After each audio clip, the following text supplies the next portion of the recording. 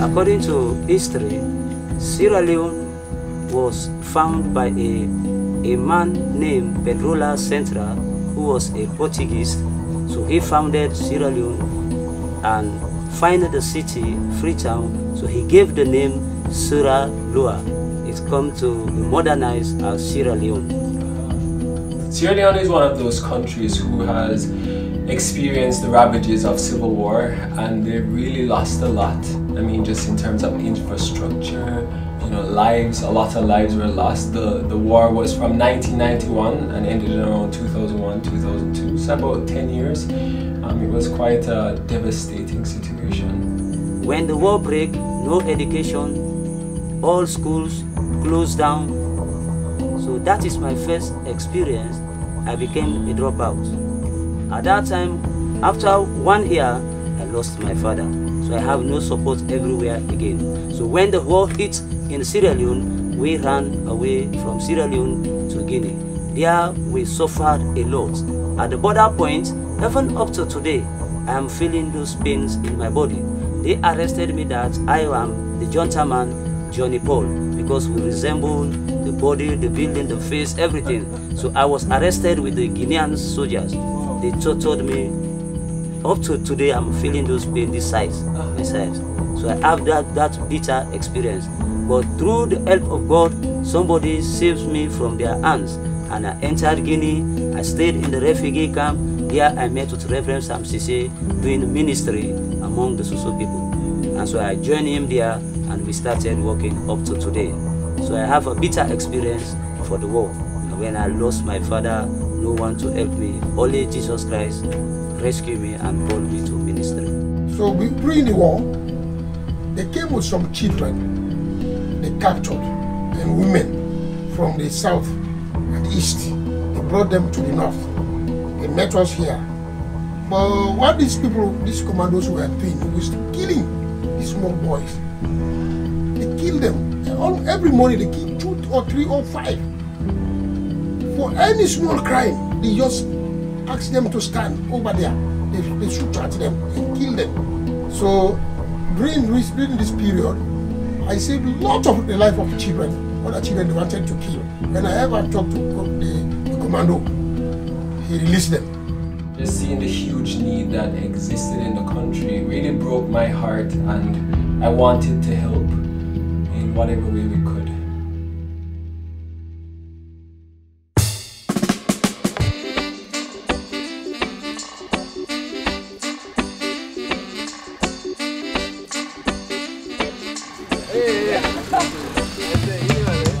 Teko, this is the 5th time of Teko to come to this land.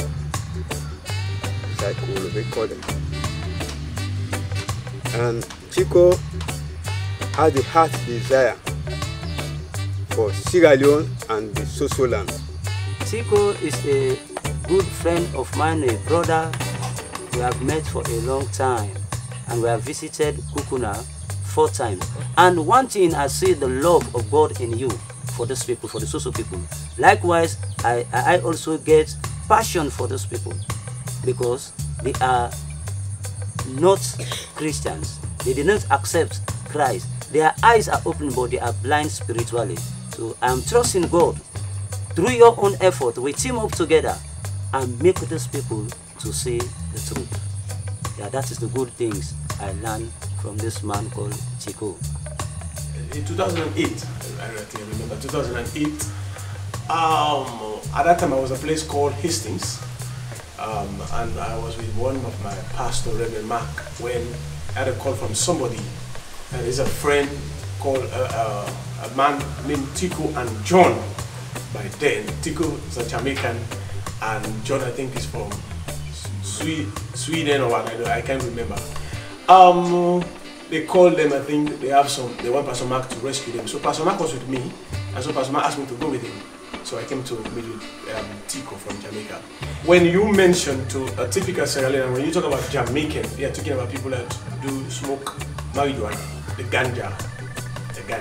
That's the idea, even when I was small, growing up, when you talk about Jamaican, you're talking about the ganja, people that smoke weed. When I first met with Teko, my ideology about a Jamaican, that there are people that smoke ganja. So when I met Teko, I think is a different Jamaican. It's a different Jamaican. I'm not saying it to flatter him, but I discovered one thing, that he loved the Lord. And for me, he showed me another picture of a Jamaican.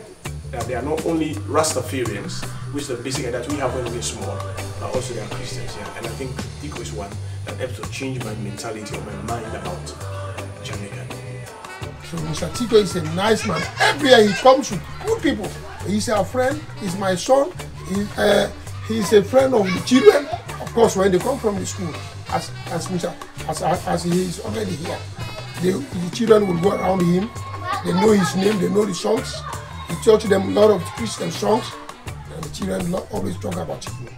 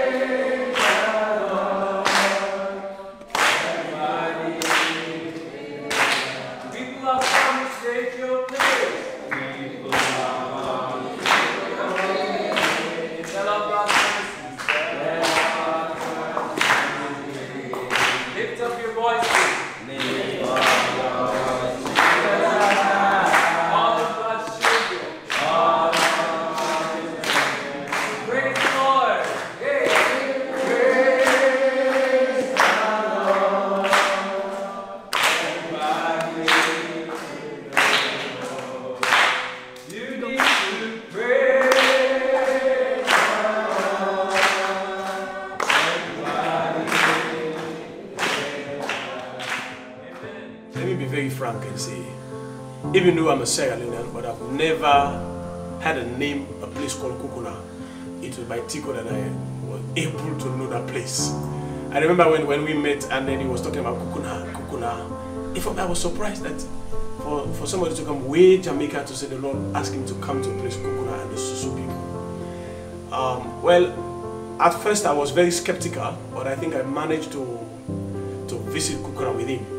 And I think Teko is trying to make some impact in Kukuna. And I think he's doing a good job. In working with the Susu people, our main objective is to share the gospel of Jesus with them. And 4 main areas in which we'd like to do that through sustainable development is church planting and education, clean water and sanitation, medical outreaches, and farming. We identified those areas because those were the main areas that stood out to us and that the locals had shared with us. There's a lot of need for just proper medical resources in that village. Definitely for education, and farming is just the way of life of the people. So we believe that in investing in those, we can empower the people and see more of a sustainable development and growth taking place, in addition to sharing the gospel through those areas. Since coming here over the past 10 years, I've definitely seen a transformation in the spiritual atmosphere, just really feeling the atmosphere being a lot lighter. Before it was a lot heavier, and just the spiritual oppression was a lot thicker. I'm definitely experiencing more joy and seeing that on the people, a lot more peace. And I can see the church advancing, just working and talking with a few pastors, and even in the village with one of the pastors we've been working with, a lot more breakthroughs are taking place. For so long, Christianity has played a very big impact in this country. The because many that were astray are now in a better way because of Christ, because of good leadership. We decided to choose the social people to reach them with the gospel of Jesus Christ. And so for 15 years I'm working with a local missionary named Reverend Sam Sise. He is staying in Lunge town, and we have a church in Lunge, in Kamayen, in Tambaka. We have these 3 churches, and we are doing more in the vineyard in the region. And so we have been working because according to the scripture, the Bible told us that there are other sheep that are not of the fold. So we must go out at all costs to bring them in. So that is our motto, that is our vision, to reach these unreached people. To reach the social people, the unreached people, is not an easy task. It takes the grace of God, because we are honoring the statements of our master. He told us to go and preach the good news. And that is why we are going out with all these bad experiences, but we trust Almighty God to bring them under the shepherd, who is the Lord Jesus Christ, which I am serving. When Christianity came, actually it was through the resettlers and a tribe known like the Creoles. It was personalized. It was like Christianity is for the Creoles. So all this while they personalized Christianity. I think that was one of the reasons that Christianity was very slow to grow in this nation, because of they personalized it as their own religion. Whilst African traditional religion is practiced by other tribes like the Timine, the Mende, the Loko, the Limbas, and this other language. But when you look at my nation, even though for now Muslims are in the high, we have about 70% and above of Muslim population, and about 20-25% Christians, and then you have the other ones who are not Christian, they are Muslims. What we fail to do, the Muslim people are doing it, developing their people, building schools, giving them scholarship, going out to study, making some universities in the country under Islam. So that is why Islam is spreading. When he come in the Christendom, all of you that can say, oh, I will support you, I will help you to give you scholarship. People are trying on their own, but some, when they come in some part of the country, there is no help. I'm a bit pity over the situation of the church. Because being we are trying to evangelize to these people, their places of worship are more better, they have better, comfortable than the church. If you go to the church, you will see the nakedness of the church. You know, the people we are trying to evangelize, the Muslim people. Some will come, they will say, oh, this church is not comparable with our own place of worship. Because the church has insufficient benches, not good rehabilitated. You know, these are the things that some of these youths denied coming to church. But the elders, because I've been in the church, on one occasion someone came to the church and said, oh, this church is not properly neat, so I will leave this place and leave this place. And the other thing, children going in this church, you know, will help them to do better things. They will leave this church and go to a free town. They attend churches in free town, but when they come to the village, they will not attend our church. I will ask why they are afraid of their parents. If they come to the church, they will deny them some of their rights in the homes. Maybe they will not give them food.